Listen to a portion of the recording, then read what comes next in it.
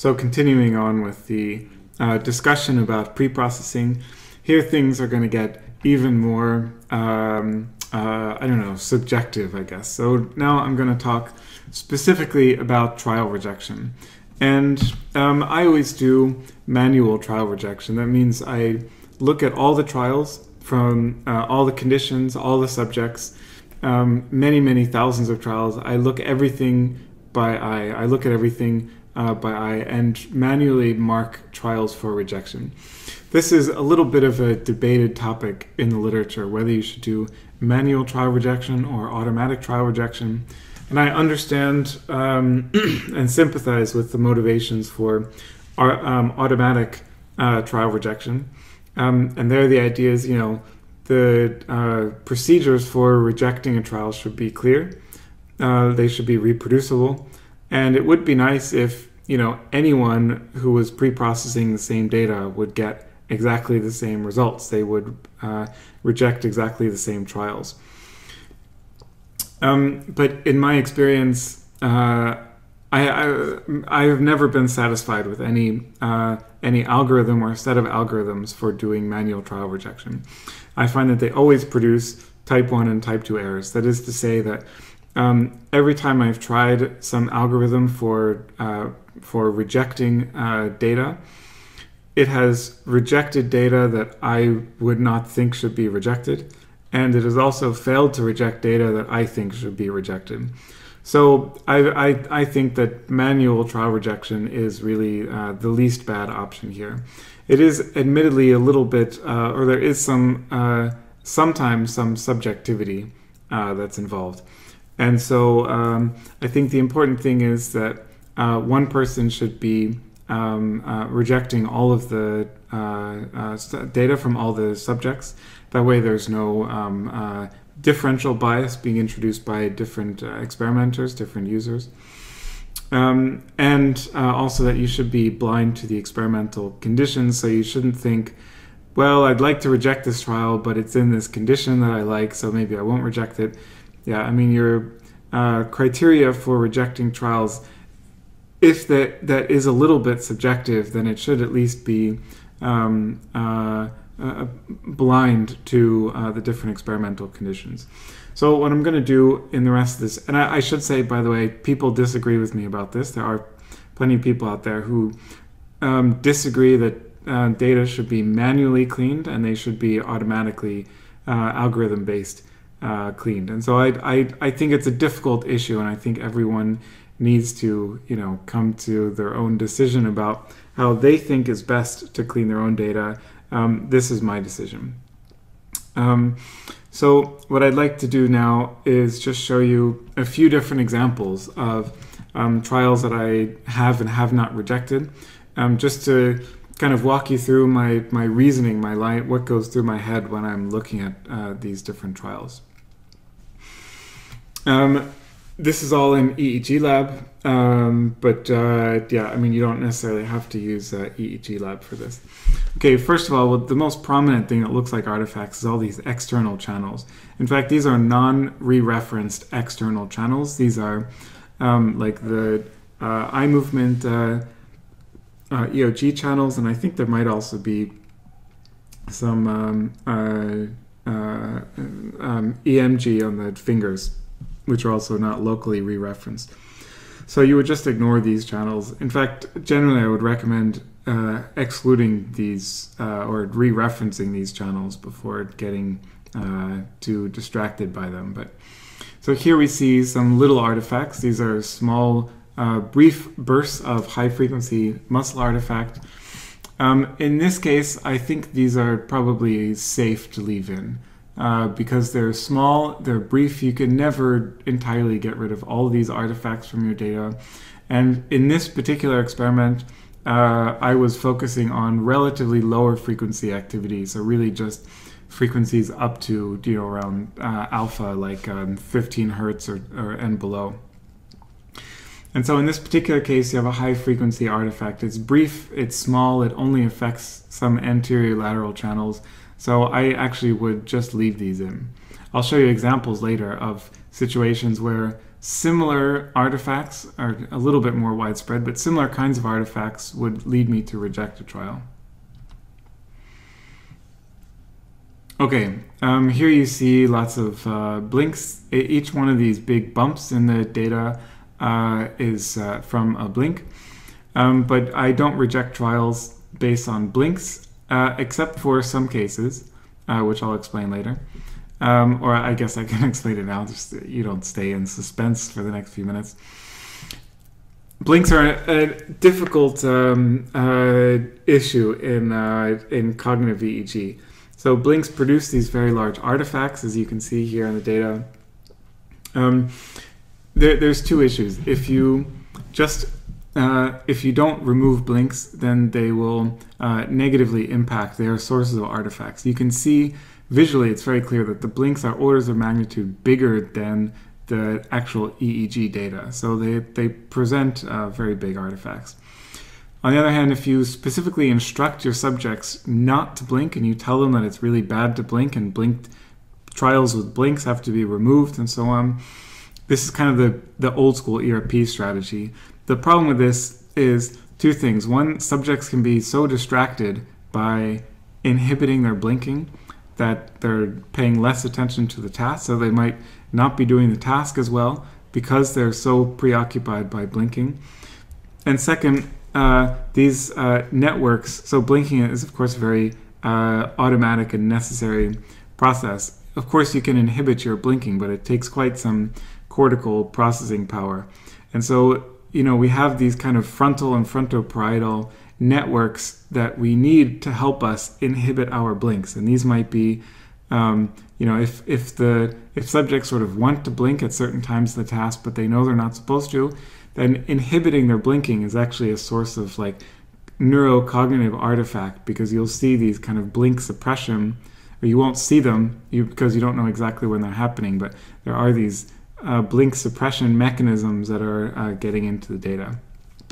Anyway, ICA is generally very successful at removing blinks in most cases. I think possibly the next lecturelet will be just about independent components analysis for data cleaning. So all that said, there is one definite specific case where you should remove trials that have blinks, even if the blink artifacts themselves can be removed. And that is if the blink happens exactly at stim onset, at the stimulus onset, and if the stimulus is very brief. So in that case, you know, a poorly timed blink might mean that the subject just actually didn't see the trial. And so if you have very fast, very quickly presented stimuli, and the blink happens to be right around the time of the stimulus, then I would remove that trial anyway, even though ICA could get rid of the artifact. Okay, so that's all about blinks. Here you see lots of high frequency noise. It really cuts across all the channels. And you can also see, so this is the stimulus marker here. It's kind of right in the pre-stimulus baseline period. So this is bad. We definitely want to remove this trial because we don't want our baseline to contain all of this artifactual activity.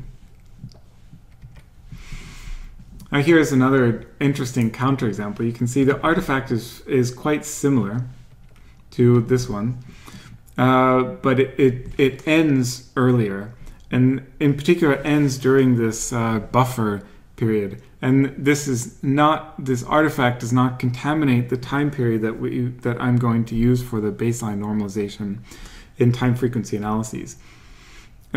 So in this case, I think it's actually okay to leave this trial in, although I clicked it and it turned yellow. But I think this trial would be safe to leave in the data because the artifact is not going to influence the period of time that you are focusing on in your analyses. Okay, here we get to another interesting situation with so this is not really a blink. This is the person just had their eyes closed. That's what you see here.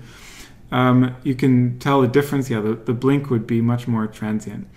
So ICA can actually remove this artifact.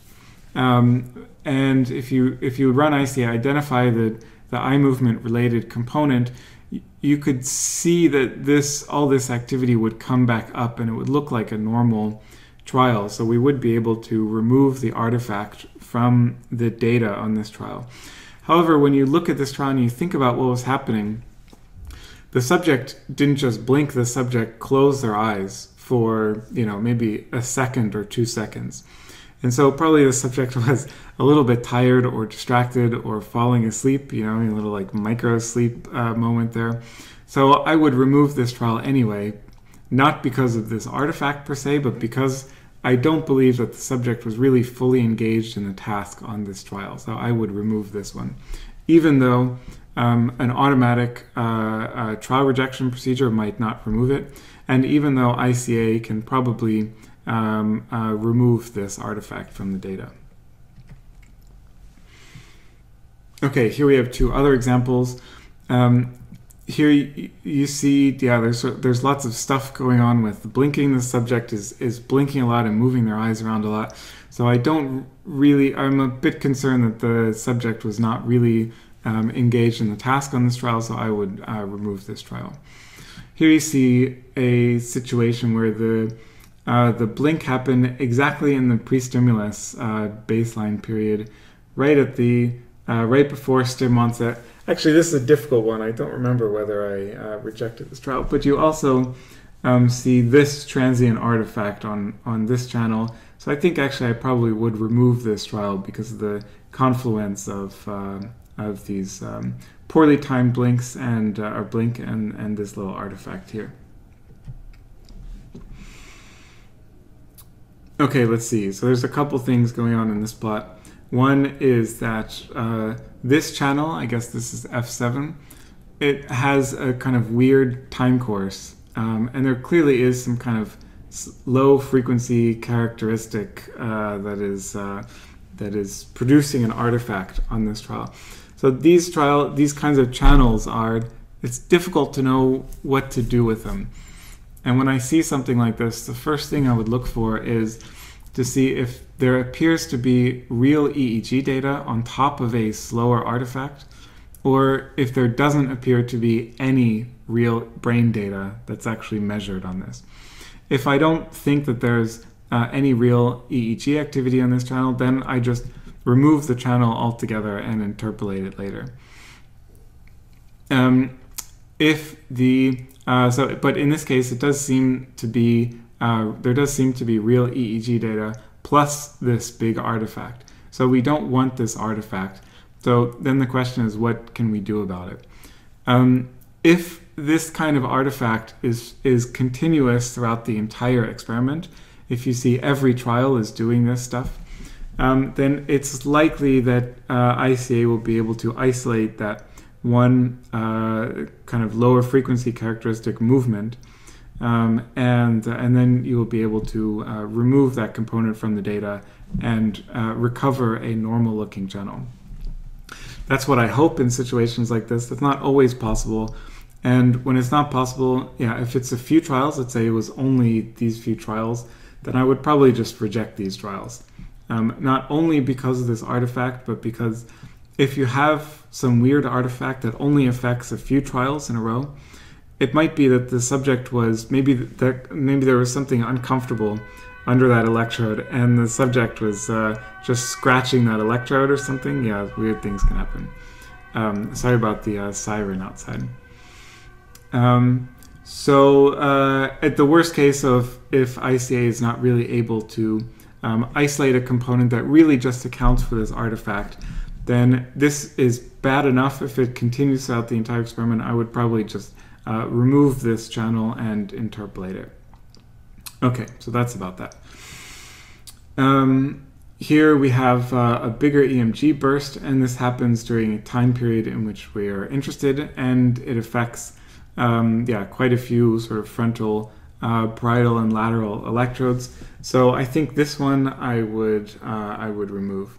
Again, also not only for reasons of the data, but also because the subject was doing something here at this time that produced this artifact, and the subject may not have been totally paying attention on that trial.